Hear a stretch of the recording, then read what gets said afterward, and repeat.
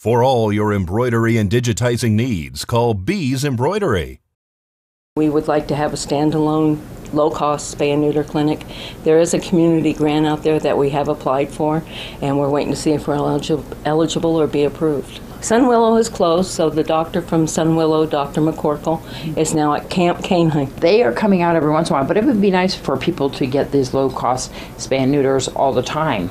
Absolutely. Absolutely. This is part of the block grant for the county commissioners, and there were some presentations during a county commissioner meeting. How's it looking right now?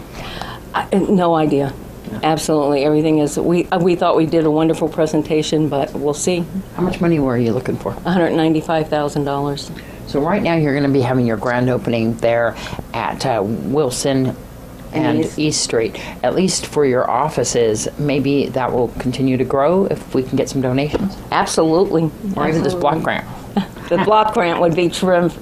All right. So donations once again for Tales of Nye County. Facebook goes directly into our account. Our website, check. Money order? Money order, mail. What's the phone number? 702-306-3245. And tell everybody about that grand opening once again, what time and date that is. That's going to be November 2nd and 3rd. We'll have the grand opening starting at 8 a.m. Nobody gets up any earlier than that. Mm-hmm. And Saturday will be from 7 to 5. All right, perfect. And if you'd like to donate any items for that grand opening, there's also going to be a garage sale, and you're looking for items. People can bring their checkbooks and just donate right to you. Absolutely. Cash is great, too.